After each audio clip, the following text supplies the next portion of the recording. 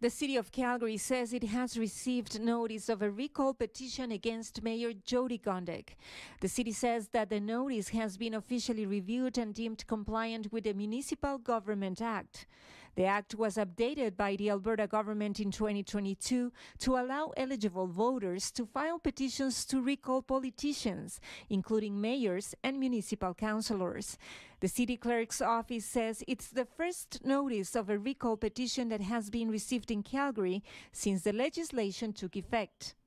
Gondek says in a statement that Calgarians put their faith in her to be mayor in October 2021 as someone who could bring balance and stability to the city at a time when polarized ideologies stood to divide.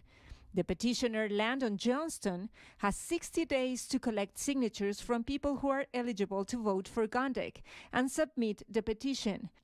Elections Calgary says the petition requires signatures from 40% of the city's population, which would be more than 500,000 names.